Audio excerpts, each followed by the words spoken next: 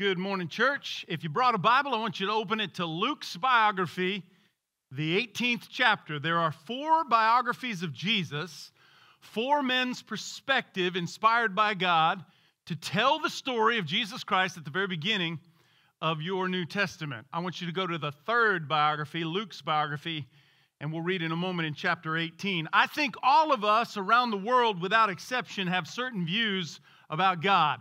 Individually, I think every human who's ever been alive has a certain picture, a very individualized picture and understanding of God. And whether or not those ideas are true or accurate is not relevant to most of us, because we naturally want to define God ourselves. We naturally want to see God the way we understand Him to be.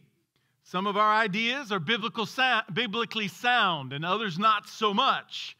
We want to believe certain things about God. For instance, we want God to be patient because we know how fallible we really are. We know how often we need a second chance, so naturally we want God to be patient. We want God to be loving because we know if we're honest with ourselves, we're often unlovable.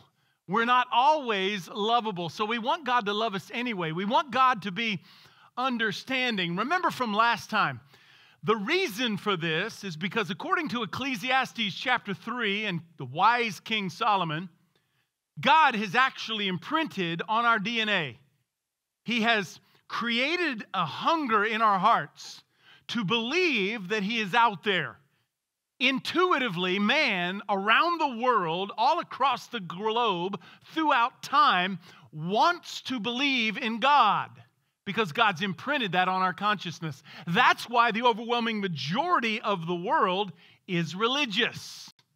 Now, since we have certain views and since we'd like to create our own understanding of God, we have to ask ourselves, how does God's patience land in our life? How does His love land in our life? How does His understanding land in our life? What I'm asking is, God is patient, but how patient is He?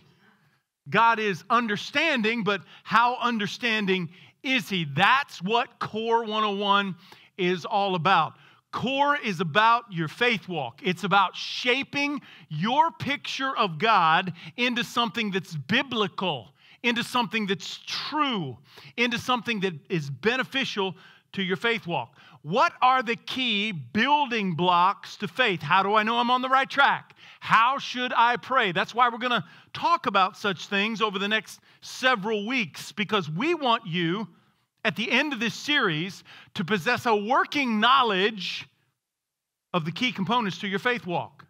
Last time we dealt with world religions and a Christian worldview. It is inaccurate, improper, it's untrue to say that all world religions are basically the same.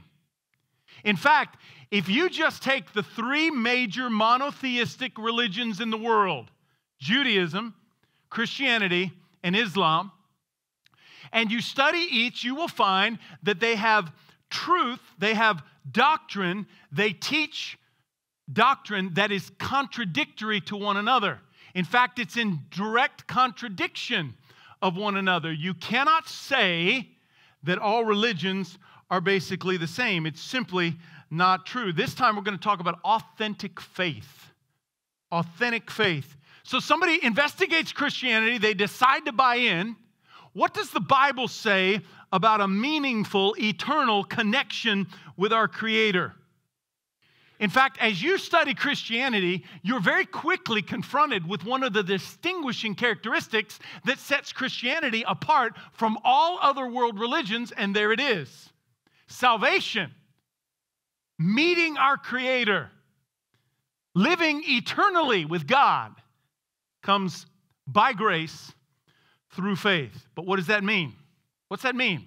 Today, using 2 passages, I'm going to try and unpack and demonstrate exactly what authentic faith is. Remember, Jesus said in John chapter 14 and verse 6, I am the way. I am the way to God. I am the truth. And I am the life. No one gets to the Father except through me. You know what that means? That means that your relationship with God, my relationship with God, it begins today, or it began a long time ago, when we accept the historical Jesus Christ as our way, as our truth, as our life. That is very different from saying, oh yeah, I believe in God. Sure, yeah.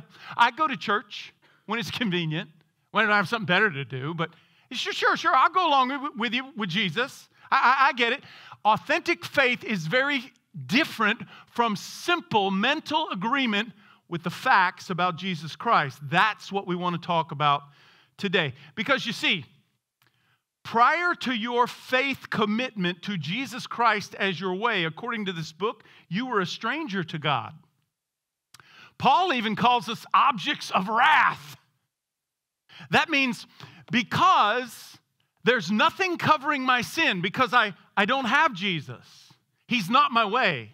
Oh, I'm basically a good person, but I don't follow Christ. I believe in God, but I'm not a follower of Jesus. If that's my condition, then I'm part of the cultural cosmos. I'm part of the evil that surrounds the darkness of this world, and therefore I will one day be judged along with evil. Now, if you're unsure of this incredible commitment in your own life, I talk to people very often who say, well, goodness, I was baptized when I was a little kid. I grew up going to church, but, I kind of drifted away, and now I'm not sure what I believe. I want to ask you 4 very penetrating questions, and I want you to consider them. Here's number 1. Am I aware of my sin nature and its consequences? Are you? Are you aware that it's much, much easier for you to do wrong than it is for you to do right? That's why it's so hard to change. Sin comes naturally to me. Sin comes naturally to everybody. No one in the audience had to teach their child, 3 years old, okay, honey, today, mommy's going to teach you how to lie. Today, mommy's going to teach you to take something that doesn't belong to you and call it your own. We never had to do that. Why? Because of our sin nature. But what about the consequences? You know what Romans chapter 6 and verse 23 says? It says the wages, the payment for that sin is death. Not only physical death, but eternal death, eternal separation from God. That's question number 1. Here's question number 2. Am I aware of God's love for me? God loves you. Regardless of what you've done, regardless of where you've been, regardless of what you regret, regardless of how many times you failed, the Bible teaches God loves you. Romans chapter 5 and verse 8, Paul wrote, while I was in the very action of sinning, that's when God decided to demonstrate his love for me. That's love. Here's question 3. Am I aware of God's plan that involves Jesus Christ? He is the cornerstone of the plan. He's the foundation for everything. Jesus Christ is my way to God. The end of Romans 6, verse 23, remember, it begins, the wages of sin is death, but the gift of God is eternal life through Jesus Christ our Lord. And here's question number 4. Am I willing to trust him with my life? Am I willing to trust Jesus Christ as my way, my truth, and my life? Can I make Jesus boss in my life? Can he be Lord in my life? Or is it much more convenient for me to just kind of mentally accept the truth of God so long as it doesn't inconvenience my way? Now, in our age of relativism and pluralism, it is grossly politically incorrect for me or anyone else to say Jesus Christ is the only way to God. There are a lot of politicians in Washington who go to church on Sunday. Some of the largest churches in America are in Washington, D.C., and our congressmen and our senators, they attend these churches. But I almost guarantee you, not one of them would stand behind a microphone and say what I just said, to say what Jesus said. I am the way, the truth, and the life, and nobody comes to the Father except through me. They would be crucified because in our cultural pluralism, our age of relativism, it really doesn't matter what you believe so long as you believe it. that's your truth and it works good for you, good. All roads up the mountain eventually lead to God, so simply pick one. Now, there are critics of Christianity and skeptics of Christianity. I've had conversations with many who push back at this whole idea. They call it exclusive. Mike, how arrogant must you be to say that yours is the only way to God? I didn't say it. It's not my way. I'm simply responding to an invitation that is worldwide. It's been offered to all. I accepted that invitation and I chose it for myself. That is my Christianity. To push back on God's invitation to all, to call it exclusive rather than inclusive, let me offer you the following. Number one, let's talk about truth. Are you willing to agree that everyone chooses their perspective? They shape their own worldview. No one in this auditorium had their faith thrust upon you. You were not forced to believe what you believe. All of us need to understand, without exception, we choose our truth. So what is Christianity? Christianity, biblical salvation is a choice that you make to surrender to the authority of your Creator as revealed by Jesus Christ and the Word of God. You see, the faith journey only begins with simple belief, but it doesn't stop there. Here's number two. Let's talk about your self-sovereignty for a moment. I find that people who push back against what they call the exclusivity of Christianity, it's not they only reject Christianity, they reject all other world religions in favor of their own self-made, self-governed, self-sovereign understanding of who God is, what He's about, and what truly matters. Here's what I say. It is illogical. It's even arrogant to assume that you get to define God in His way. Who are you? Who am I to say God is like this or God is like that? The claims of Scripture are inclusive. The invitation is open to everyone. It's only the skeptic who makes them exclusive. Scripture says, hey, here's the way. I'm revealing to all. Here's the way. It's been revealed to everybody. That is inclusion. And to dismiss the Creator's plan as revealed in the Bible and trust my own cognitive faculties to figure it out for myself is arrogance of a high order. Can you imagine if this building were on fire and the lights had gone out? We could barely see the red exit signs above the doors. The room was full of smoke. And finally, someone opened the door on the side and the light from outside penetrated that smoke. And they shouted to everyone, "Come, follow me. I found the way." Can you imagine someone over here standing up and saying, "Who do you think you are? Who do you think you are to think you are the only person who's found a way out?" What would we do with a person like that? That's ridiculous. Such is the claim of the skeptic most often. Here's another reason people push back on the claims of Christianity. It's because they've looked at us and they've found a hypocrite or seven. Hypocrisy. Oh, there it is. You people are no better than I am, so I don't believe what you believe. Follow me. The problem with Christianity is people, not the teaching of Jesus. The problem with Christianity is in humanity. That's where the failure lies, not biblical doctrine. Here's what that means. That means that there will be moral people, very moral people outside the church, and there will be immoral people inside the church. The problem is one not of Jesus, not of the Word of God, not of the principle, not of the doctrine. It's a problem with us. Look, if you're new to this church and you think that you're surrounded by some of the finest people in the borough, I could tell you a few stories. If you're sitting here and you're brand new and you think that somehow because I'm the one on the stage doing the teaching that I'm somehow really tight with God, that I'm like perfect, man, you're crazy. I struggle like everyone else, but in the struggle lies the authenticity of my faith. You see? If you're not struggling against sin, if you're not fighting the good fight, then I would question the authenticity of your faith. So let's talk about that. Authentic faith. You've heard me refer to it on many occasions. Do you realize 30 years ago when we started this church, I made an important decision. I did not want to use the verbiage, the language, the terminology that I had used growing up in the church. You see, I used to say things like, you need to get saved and become a Christian.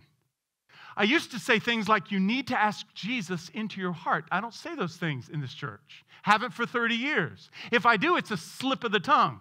Do you know what I say? I say, you need to embrace authentic faith in Jesus Christ and make him your Lord. Make him your boss. That's how I say it. Now, look, we've all been there, right? We've all stood at the end of a service and sung 17 verses of Just As I Am till we've lost our voice. And the pastor's going back and forth on the stage. There's someone here tonight who needs to come forward and make things right with God. There's someone here tonight who needs to come forward and ask Jesus Christ into their heart. And finally, someone comes forward, and what do? I've been the person down front helping those come forward. What do? Here's what you need to pray. We've got it written out on this card for you. Go ahead and pray it. Now, I want you to sign this card. Next week, we'd love to baptize you. God bless you. See you in the kingdom. That's not the way it's done at Grace Community Church. Nobody gets pushed into some kind of manufactured belief about Jesus. At Grace Community Church, I want it to be clear. The only way to God is to accept Jesus Christ as your way, your truth, and your life. You see, if you can't accept the Creator's plan as it's been revealed, then you've got one question to ask yourself. Because the Bible makes it clear, salvation is by grace through faith, not of works. It comes from Ephesians 2, verses 8 and 9. There it is. The best definition for grace I've ever heard is unmerited favor. What is grace? It's God's unmerited favor. It's God giving me something that I just don't deserve because I didn't earn it. I didn't work for it. It's unmerited favor. That's how it's different from mercy. Mercy is not getting what I do deserve. Grace is getting what I don't deserve. Paul wrote, it is by grace that you've been saved through faith, not from yourselves. It's a gift of God. You didn't earn it. Not by works so that nobody can boast. So again, if you are unwilling to accept Jesus Christ as your way, if you've got a better understanding of God and push back against what you see as the exclusivity of Christianity, how would you answer this question? How good is good enough? Are you good enough? Most everybody I talk to, almost without exception, believes they're basically a good person. If I asked you, what kind of person are you? Well, I'm not perfect, but I've got more good days than bad. I'm basically a good person. You see, most of us intuitively know that our Creator must favor good over evil. He must. So we try and live a life where the good outweighs the bad. But I got to ask you, how good is good enough? And who gets to decide? Who determines if I'm good enough? More often than not, we try to do the right thing, but do we do it often enough? How good is good enough? Jesus has a conversation with a guy, an influential ruler, in Luke chapter 18. And this ruler believed that he was good enough, and he wanted to prove something to Jesus. Look at verse 18 of Luke chapter 18. Read with me. A certain ruler asked Jesus. Now, right away, we know this is a person of influence. This guy's from the right family. This guy is educated. This guy probably does good. He uses his authority for good in his kingdom. A certain ruler asked Jesus, "Good teacher, what must I do to inherit eternal life?" "Why do you call me good?" Jesus answered. "No one is good except God." This guy thought he was good, thought Jesus was good, thought they were two peas in a pod. Jesus said, "Why do you call me good? No one is good but God alone." This is going to be an impossible lesson for this young, wealthy, powerful humanitarian who's used his authority, used his power, used his influence to bring good to his people. It's a tough lesson for us to accept as well. You see, because most of us, when we think about our goodness, we kind of see ourselves on a scale, right? And on the evil side, I'm sorry to look at you when I say that, David. On the evil side is Adolf Hitler, right? Well, I'm no Adolf Hitler. On the other side, however, is Mother Teresa.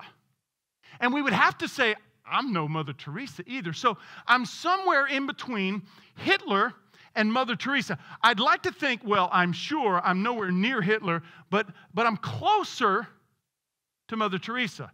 What Jesus is saying is that's still not good enough. Because God, the righteous, holy creator, doesn't play by those rules. He doesn't even play in that ballpark. He's on a totally different scale. God is so good, he makes Mother Teresa look like Adolf Hitler. How good is good enough? It's a trick question. How good is good enough? You can't answer it. You see, here's what the Bible teaches. The Bible teaches very simply that I am unlike God. We can all go along with that, right? I'm unlike God. Since I'm unlike God, I'm ungodlike. That makes me ungodly. There is no one good but God alone. Watch this. You know the commandments, don't you? You shall not commit adultery. You shall not murder. You shall not steal. You shall not give false testimony. Honor your father and mother. And then it's like the guy interrupts him because Jesus could have gone on and on and on. At this time, there were more than 600 commandments. Jesus could have spent the whole afternoon saying, you know this commandment, you know that commandment. And this guy probably would have said, sure. Look, he interrupts. All these I've kept since I was a boy. That's like saying, I'm basically a good person. I'm better than most. Watch this. When Jesus heard this, he said to him, you still lack one thing. Uh-oh. What does he lack? He didn't understand that he couldn't accomplish what God requires on his own. This young man could pile up all his good deeds into one big pile, and Jesus could still point to something that was out of line. Look, I'm not here to toot my own horn, but I've been a minister for over 30 years. I've been a part of the church since I was born. I have attended, served, worked in, or pastored churches all my life. I could pile up a pretty good pile of good stuff. I've led mission trips. Believe me, I know what Camp Tired feels like, right? I've given. I've tithed all my life. I've tried to lead people in the right direction. I could pile up a pretty good, substantial pile, but Jesus could still tap me on the shoulder and say, Mike, you missed something. You see, that is the definition of human depravity. Because I am not like God, I am ungodlike, I'm ungodly, there's no possible way for me to hit the mark. Because Jesus can always point out something we've missed. Look what he points out. You still lack one thing. Sell everything you have and give it to the poor, and you will have treasure in heaven. Then come follow me. Now, don't misunderstand. This is not how we get to God. Jesus is not saying the way to God is to sell all your stuff and give it to the poor, then you're going to go to heaven. That's not what's being taught here. What's being taught here is that you're not as righteous as you think. You're not as good as you have to be to meet the holy requirement of God. That's what's being taught. It's a lesson in surrender is what it is. Let's see if he surrenders. Verse 23, when he heard this, he became very sad because he was very wealthy. Jesus pointed out the one thing that he just couldn't do. Again, it's an example of self-sovereignty over submission. You see, this rich young ruler had personally homemade his own understanding of righteousness. He believed he was good enough. Jesus pointed out his error, and he went away because he couldn't surrender. He'd done good work. He considered himself closer to Mother Teresa than Adolf Hitler, But what he didn't understand is that the way to God is through Jesus Christ, not his good deeds. Now, when we turn to James chapter 2, the half-brother of Jesus Christ, James the apostle, seems to contradict that message. According to verse 1 of chapter 1, James is writing to Jews who've embraced faith in Jesus. Follow me. They've left behind their rule-oriented, legalistic-oriented Judaism, and they've clung to faith in Jesus Christ. But what it led some of them to do was to exchange the law-abiding for newly found freedom, and they got to the point where true, authentic faith didn't matter anymore, because if I'm free, I can do whatever I want. If salvation is truly by grace through faith, as long as I say I believe, I'm in good shape, I can live any way I want. James says, that's not authentic faith. It's the theme of James. Those who have found the way, walk in it. That's the theme of the entire book. Those who have truly found the way, the truth and the life, and surrender to it, they walk it out. They live it. That becomes their driving intention. Oh, they're not perfect any more than you and me, but that's their intention. They may stumble around a little bit, but their guide is Jesus Christ as their way.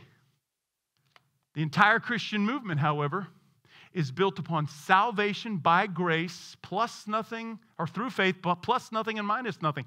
That was the blazing brand of Martin Luther in the Reformation. Martin Luther used the writings of Paul in the book of Romans to teach that salvation is a gift from God. Again, remember Ephesians 2, verses 8 and 9. It is by grace you are saved through faith, not of works. 2 Timothy 1, verse 9. He has saved us all, not because of anything we've done, but because of his own purpose and grace. Titus chapter 3, verse 5. He saved us not because of righteous things we have done, but because of his mercy. Now, at first glance, reading James chapter 2, James seems to contradict that message. Follow me beginning in verse 14. James writes, "What good is it, my brothers and sisters, if someone claims to have faith but has no deeds?" You see that phrase? It's very important. It governs the remaining 13 verses of the chapter. It explains James' purpose, his goal. We're not talking about someone who truly possesses authentic faith in Jesus Christ as their way. We're talking about someone who claims to have faith. What good is it? Can such faith save them? Now, don't misunderstand. James is not discounting the importance of faith. What James is opposing here is mere intellectual assent or agreement with God. Yeah, I believe in God. Yeah, I'll go along with you about Jesus. I'll even come to church from time to time, so long as it's convenient. That's what James is opposing. Someone who claims to have faith. What they have is a mere mental acquiescence, a mere mental assent. Okay, I'll go along with it. Is that the kind of faith that truly saves? James would answer no, because it's dead faith. It's certainly not authentic faith. Verse 15. Suppose a brother or sister is without clothes and daily food. If one of you says to them, "Go in peace, keep warm and be well fed," that's what a religious person would say, right? Somebody knocks on your door, "Hey, Godspeed, man, I really can't help you now. Maybe here's the number to Pastor Mike. Give him a call. Maybe he can help you. Here's the church number. I know I can't really help you now. I don't have time, don't have the resources, but Godspeed. We'll be praying for you." What good is it? In the same way, verse 17, faith by itself, if it's not accompanied by action, is dead faith. It's mental agreement. That's all it is. But someone will say, "You have faith, I have deeds." Remember, they were Jews. They were used to keeping the law and making the sacrifice and certain ceremonial observances. Well, you can talk about faith, but I have deeds. I'm a good person. Watch how James responds. "Will you show me your faith without deeds, and I will show you my faith by my deeds." It is impossible to display your faith without deeds that point to the authenticity of that faith. Look, follow me here. Nothing has changed. It's all the same. 5,000 years ago, people got to God the same way we get to God today. I guarantee you that Noah never walked an aisle at the end of the service, prayed a prayer that was written out on a card, signed his name to the bottom of it, got baptized the next week. Noah didn't do that. You know what Noah did? Noah, follow me, embraced authentic faith, which means he acted on his belief, and he responded to the revelation at his disposal. That's how we've always come to God. Think about Noah for a moment. Noah believed that God spoke to him and told him to build a ship. So Noah responded to that belief. He acted on that belief and spent the next 100 years building the ark. That, my friend, is authentic faith. That, my friend, is saving faith. Consider Abram. We know him as Abraham. God changed his name. Abram believed that God called him, chose him, spoke to him, he would become the father of a great nation. So Abram could not remain in his hometown of Ur or Haran if he had to go be the father of a great nation in Canaan. He acted, he picked up and moved. Paul says in Romans, that's what made him righteous. How about Moses? Moses was tending his father-in-law's sheep in the desert. Moses had left Egypt behind. He was newly married. And in Exodus chapter 2, Moses believed God spoke to him from the burning bush. Moses could not remain in the company of his in-laws, tending sheep, and go and see Pharaoh and demand his people be let go at the same time. He had to act on what he believed. Think about David. When David was just a teenager, God's prophet Samuel anointed him the next king of Israel. And then David spent 3 years running in the wilderness, hiding from King Saul, who was jealous and wanted to kill him. Why? Because David believed God had promised through the prophet Samuel that he would be the next king, and so he had to stay alive. He was acting on the revelation at his disposal. Jonah had to leave his hometown. Jonah had to overcome extreme prejudice against the Ninevites to become their evangelist. How about the disciples, Peter, Andrew, James, and John? They left behind their fishing businesses. They turned them over to a relative. They left them in someone else's hands in order to act on the belief that there was something special about Jesus Christ. And so they followed. And then Saul, we know him as Paul. In Acts chapter 9, on the road to Damascus, Saul believed he saw Jesus, he heard from Jesus, and then Paul became the most influential person in the history of the New Testament church, especially in the first century, second only to Jesus Christ. You see, we've always come to God the same way. Your revelation and my revelation is this book and the historical Jesus Christ. The simple question is, have you responded to it? Because it is only in the response that authentic faith materializes. The action that follows the faith is proof that the faith is genuine. In James chapter 2, he's describing a faith that's authenticated. It is validated by our actions. Look, very quickly, in 1 minute, I'll quit. Number one, clarification. Is it by faith or behavior? From this record, James chapter 2, we know that it's not by mere belief. Had we kept reading in James 2, verse 19, James says, you believe in God? Good, so do the demons. Like, good for you. Belief is one thing, authentic faith is another. We also know from the passage that it's not about good deeds. How many times do I have to repeat Ephesians chapter 2, verses 8 and 9? It's by grace that we're saved. Hey, this one will trick you. It's not even by belief and good deeds. It's not even, we don't get to God, we're not saved, if that terminology resonates with you, by believing something and then combining it with keeping the law or doing the good thing. The entire book of Galatians was written by Paul to combat that erroneous idea. So how do we get to God?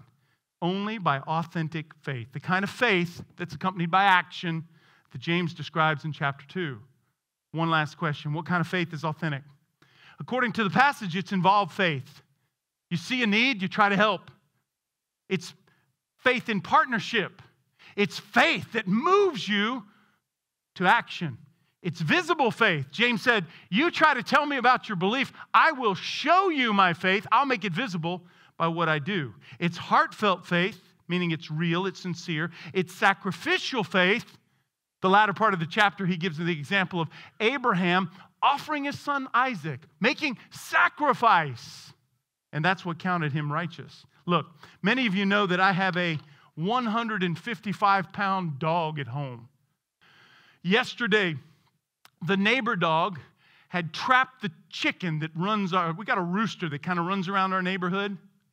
He had trapped that chicken by the fence and the bushes, and when that dog pulled his head out of the bushes, he had a mouthful of feathers.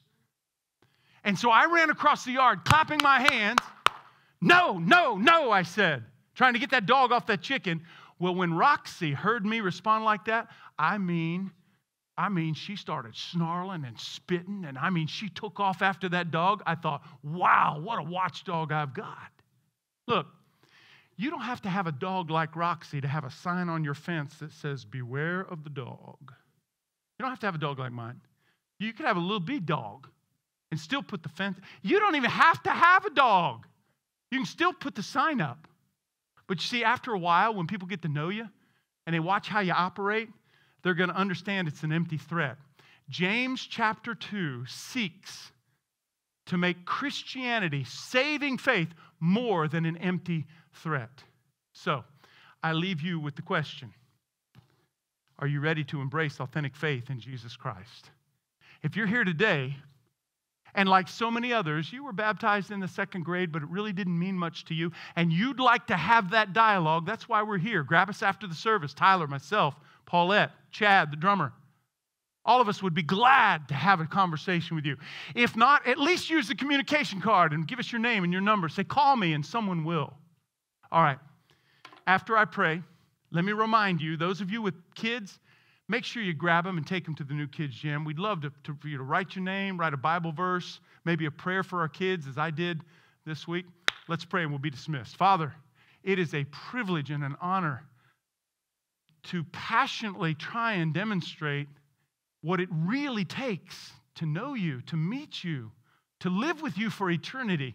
Father, may we all examine our faith, and may we make that transition from simple belief to authentic faith. I pray it because Jesus Christ is my Lord. He is boss in this church, and we want to follow him. Amen. God bless you, Grace Community Church. I'll see you next time. Have a great week.